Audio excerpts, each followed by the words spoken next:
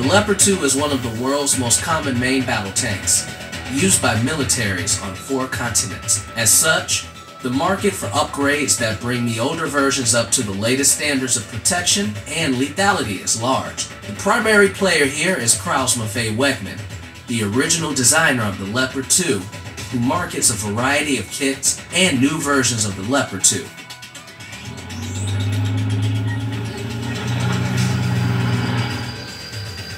Before delving into the details of the update kits, it's important to realize what standard the majority of the world's Leopards are at. The majority of Leopard 2s operated worldwide are the Leopard 2A4 standard, which was made between 1985 and 1992.